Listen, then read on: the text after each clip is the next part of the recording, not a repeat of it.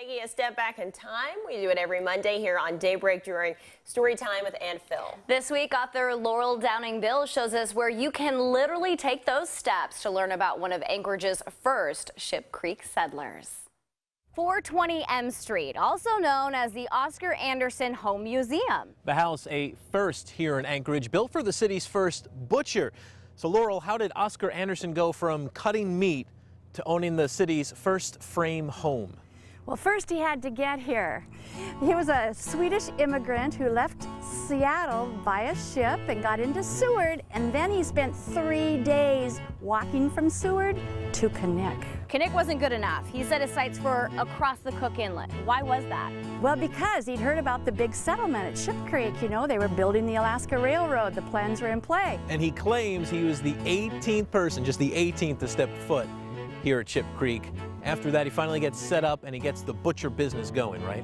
He went into business with another gentleman, and they opened up the first butcher shop in Anchorage. It was called the Ship Creek Meat Market, where Stewart Photo is today. So if you pass by on 4th Avenue, Stewart Photo, that building's been here a really, really long time.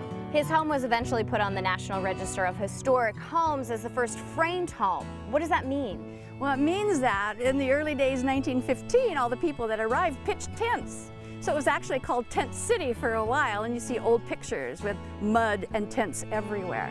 So this was the very first home that was constructed with wood and put up, so it's the first framed home. Years later, now a museum. That's right. People can go and visit and tour, and they'll see things like a player piano, wind-up phonograph. They even have a wire soap saver. Just some really cool things that they can check out.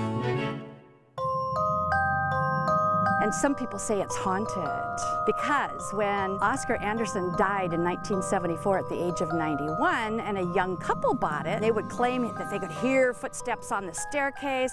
And one day they tried to get into Oscar Anderson's bedroom upstairs and they couldn't get the door open, and they discovered that a chest had mysteriously been put in front of the door to block its entrance. So Anderson's wife, Elizabeth, said she's not surprised because Oscar loved that house so much.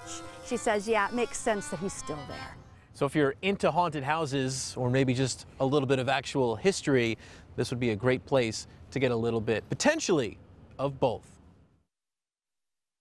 The Oscar Anderson Home Museum has 45-minute guided tours between now and August 31st. It's every day between noon and 4 p.m. except on Mondays. It's $10 for adults, $5 for Alaska residents, and kids ages 3 to 12. And when you go in there, a lot of the things have been donated to the home museum because it would have been there in that time frame. A lot of them, though, even the butcher block that they have in the kitchen was actually Oscar Anderson's butcher block. Wow. Which is crazy to think Stewart's Photo there on 4th Avenue was the original location. Yeah, pretty cool history preserved pretty nicely there. Yeah, first framed home. That was fancy. They even have a article of the newspaper saying, you know, this home will be open for Oscar Anderson. They actually have the newspaper clipping in the home. So the meat business was a good business back then. It was, and the preservation that they did for the home too. You can see all like the cleaning and the layers between the paint that they had to preserve inside. And